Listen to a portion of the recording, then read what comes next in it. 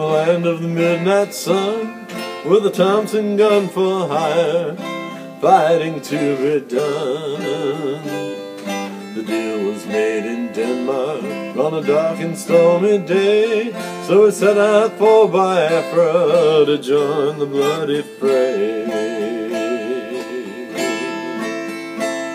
Through 66 and 7 they fought the Congo War, with their fingers on the triggers, knee deep in gore.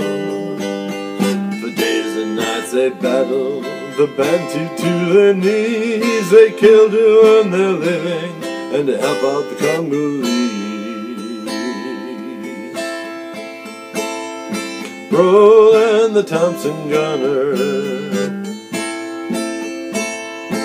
Roland the Thompson gunner.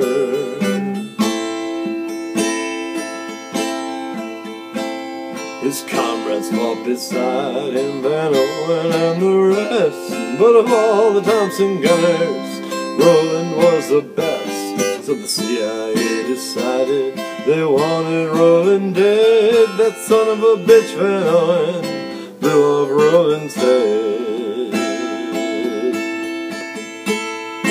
Roland the Headless Thompson gunner, Norway's bravest son.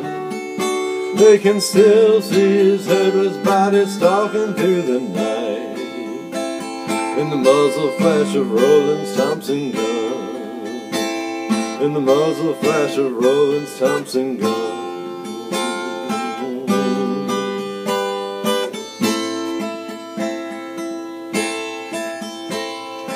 Roland searched the continent for the man who done him in. He found him in Mombasa in a barroom drinking gin.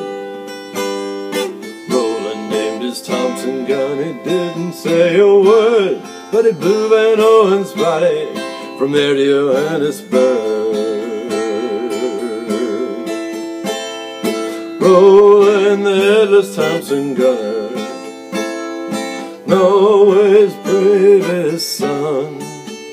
They can still see his headless body stalking through the night, in the muzzle flash of Roland's Thompson gun, in the muzzle flash of Roland's Thompson gun.